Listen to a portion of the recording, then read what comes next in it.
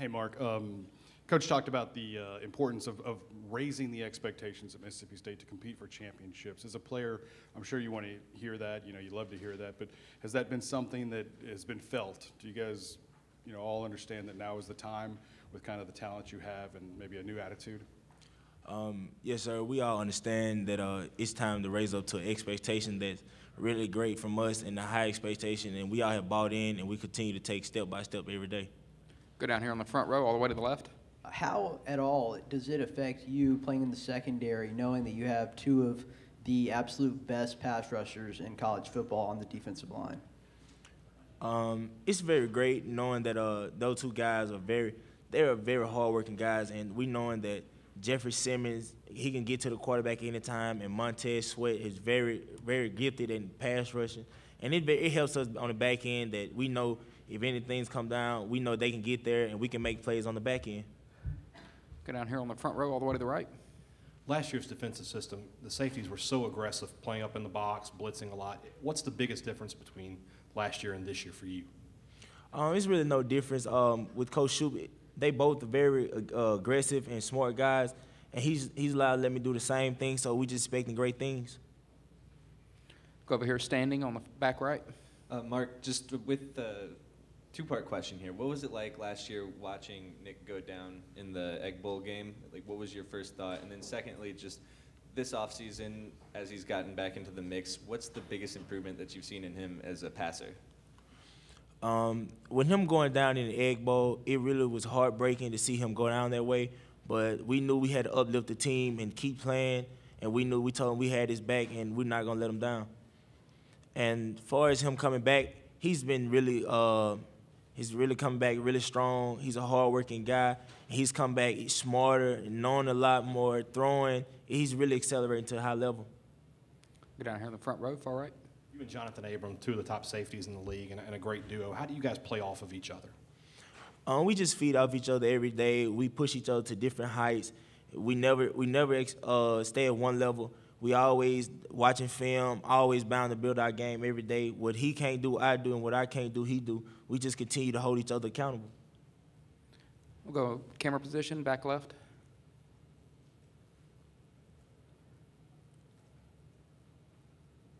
Mark, what's the biggest difference that you've noticed just coaching style-wise from Mullen to Moorhead? They both are very smart guys and very, very humble. And they both are very, like I said, they smart, and they both know a lot about the game, so we just decided to see what's going to happen this season. Anyone has questions for Mark, raise your hand and we'll get a microphone to you. We'll go over here on the back row, on the aisle. Mark, Coach Moorhead really appears to know his stuff. I mean, does he kind of come across almost as like a college professor or something, the way he carries himself? He's very smart.